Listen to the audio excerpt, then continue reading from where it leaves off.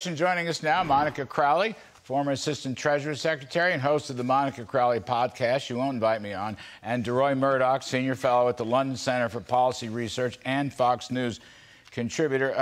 Monica, happy birthday. Thank you, Larry. And of course, you are always welcome on my show. Last time I invited you, you couldn't do it. So I'm not going to ask any penetrating questions. I'm just going to say happy birthday. Well, thank you. How's that? Thank you, Larry. I appreciate it. We'll let it go. Now, let me begin with you. I riffed at the beginning of the show, good Wall Street Journal editorial today. Among the many problems out there, I mean, we talked about the inflation election, the recession election, the border election. I just think a simple theme here is you need to elect Republican House and Senate to stop the bad stuff, to check the, as Newt would say, big government socialism that has really taken the country down in the last 20 months. I mean, just stop them by putting checks and balances in. Wouldn't that be an effective campaign theme? Absolutely. And I've been very critical of the Republicans to date because it doesn't seem like there's been any kind of coherent messaging coming from the Republican Party. We know how bad Biden is and the Democrats. This is an historic catastrophe. The American people are living this on the ground every day, whether it's inflation, gas prices, a weakening economy, or whether it's spiking crime, cities in collapse, the wide open border, and all of the problems associated with that. So yes, the Republicans should be reminding the American people of those catastrophes, but at the same time doing exactly what you're saying, which is founding fathers created an adversarial system and built in checks and balances. We just don't have it now. So we don't have it. And so the socialists who are basically running the country right now have free reign. So the Republicans, absent any other message, should be saying, look, they're driving the country into the ground, elect us, and we promise to, number one, put a stop to it, stop the hemorrhaging, and then number two, advance a pro-growth economic agenda and a pro-America, America First agenda in all other areas. Deroy, you know, the other thing is, if you re-elected this Democratic Congress with the Biden White House, they'll end the filibuster. They will attempt to unionize everything, take free choice away from workers, for example, and right-to-work states, federalize election law, and then, of course, spend more, tax more, and regulate more. So these are all, to me, this idea of checks and balances is a unifying theme. That's why I'd like to see more of it. It's a great theme, and happy birthday, Monica. Thank you, Deroy. It's a great theme, and I think really you can put it one of two ways. One is, are you better off now than you were 2 years ago? You look at inflation, which is 1.4% when Biden showed up. It's 8.3% now. You look at the border, which was more or less under control. There's no border anymore. I refer to it as the, quote, border, unquote, which is what it is at the moment.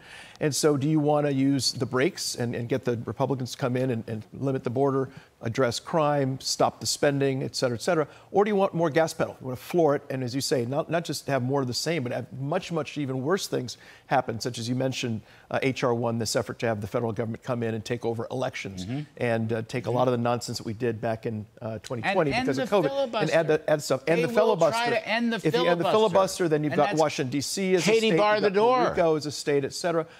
15 people on the Supreme Court and on, and lots of other ideas we haven't even thought of yet. So I would say, are you, a couple of points. Number one, are you better off now than you were 2 years ago? You're not. Well, how do you stop that? By putting the Republicans to step on the brakes and keep this nonsense from continuing or even getting worse. I mean, Monica, you sort of have, I don't know who said this. Maybe you said it. Maybe you said it. Someone said it.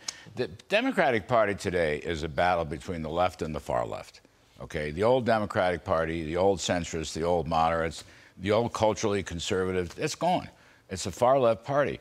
And the point here is, if you don't put in checks and balances through the election, they're going to do more. They're not going to move to the middle. They're going to move further to the left. Well, that's right. And I keep saying this on my podcast and here and elsewhere, Larry, that this Democratic Party is not the Democratic Party of JFK or even Bill Clinton. This is now a revolutionary party. This is a neo-Marxist revolutionary party. And every American needs to be aware of that. If you're just by rote or culturally a Democrat and you just keep voting Democrat, you have to understand that a vote for the Democratic Party now is a vote to deliberately torpedo the country. Joe Biden and this administration, if they had any kind of moderate impulses, Right. they would have course corrected. You would have seen a course correction on the economy, on the border, elsewhere, Afghanistan. You have seen none of that. So you and Deroy are exactly right that if they hold on to Congress, it is going to be Katie bar the door, because, look, they lost 4 years under President Trump. He was never supposed to be president. It was supposed to be 8 years of Obama and then 8 years of Hillary to lock it all in. So now they are working with all deliberate speed to try to make up for the 4 years they lost under Trump. And if they get these 2 additional years with a continuing Democratic Congress, you can forget about America. Deroy, 20-second wrap. It's like, if you like what we have now, then vote for him. But if you don't like what we have, it's time for checks and balances. That's right. If you like what's going on, just let's pour more gravy on top of it. If you don't, then stop. And I agree with you. These people are far, far left. They're not just trying to raise taxes a little bit and help out the poor people. They're trying to throw criminals back out on the streets. They're sexualizing 5- and 6-year-old kids. This is this is a Marxist party, not a Democratic party. Constitutional checks and balances has a nice American history ring to it, which people Absolutely will like, right. since they're trying to deny American history. Monica Crowley, happy birthday. Deroy Murdock, thank you.